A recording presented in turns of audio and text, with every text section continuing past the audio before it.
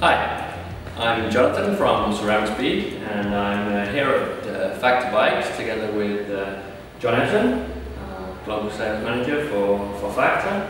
As some of you may know, he won the Taiwan KOM Challenge at the weekend for the 5th time, right, John? Yeah, it's the 5th time. Congratulations. Thank you. Yeah, well done.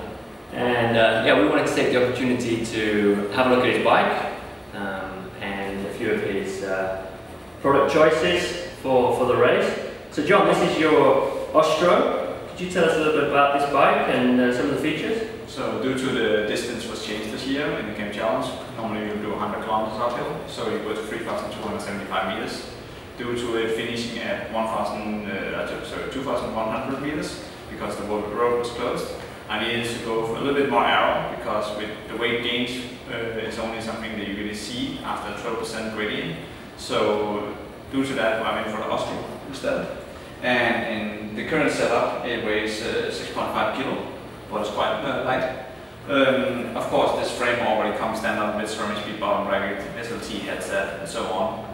To get the extra benefit this time, we went for UFO chain, and of course the OSPW as standard on it. So we tried to squeeze out all the small marginal gains to get there. And luckily enough, it was enough to win the day.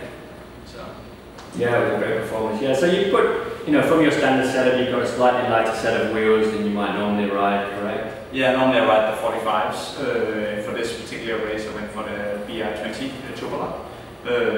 What is 1,000 gram wheel assist. And of course, there's also standard Ceramicspeed bearings in them. I actually tuned these bearings a little bit, took all the grease out and so on, and just had a drop of oil in them. So I wouldn't recommend that for long-term use, but just for that particular day, it was a small touch. Yeah, so you were eking out all the small marginal gains that you could for this race. Yeah, and obviously it worked out for you. You were able to win the race for the 5th time, as we mentioned. Yeah, we still see the UFO treatment on the chain here. So actually, this can also be topped up afterwards. So as this lasts for 600 kilometers, but as this starts to wear away from the surface of the chain, you've still got a great chain underneath there, and then to keep that well lubricated and to keep the friction really low, obviously you take the UFO drip and apply that on top of what you see there from the UFO treatment, and that will keep the performance high and the friction low. What I actually really like about that product is that your chains and the cassette and so on always stay clean. So I actually use that just for normal training, just because of that. Of course, it is a little bit overkill, it's quite expensive, but again, your chain and everything also stays longer and it lasts longer. So many people that don't actually think about that, like if you ride in a place like Denmark where it's a lot of dust and so on, if you have an oil-based chain, it sticks to it, and it means you have a longer, quicker wear on your cassette and chain rings. Because of the UFO drip, you actually have a longer lifetime.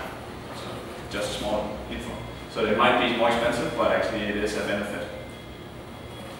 Perfect. Good. Well, congratulations on the win again. Thank you. Nice to see the bike. Time for a wash, I think. It's still full with the Toro Gold sheer dust. There you go. Authentic. Authentic, yeah. Good. Take care. Bye.